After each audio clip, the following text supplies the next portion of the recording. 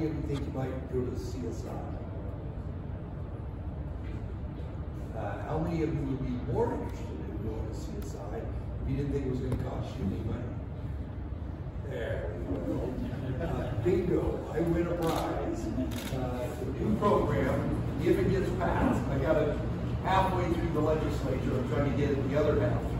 If it gets passed, for each one of you, when you get your degree from Twin Falls School District, and then you sign up with the Workforce Development Council that Whitney runs, there'll be $8,500 available for you, to where each and every one of you, when you graduate, when Brady hands you your diploma, when you go across the stage, there will be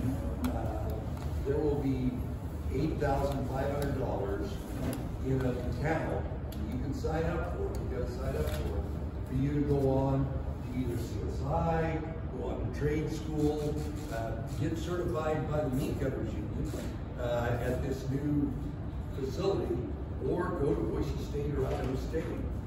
It'll be in an account. You're going to use half of it 1 year and half of it the next year. Skill set jobs, are they going to require an extra training for you to have that skill set? Well, I guarantee you the answer is yes. But and we can do a lot with this money, but our goal is to reach out to everybody and make this money available. But if you're working for, True West Aggregation, I think it's one of the few benefits of COVID was that you all lived your life and not had to do more online education you've done before. So that continuing education and training,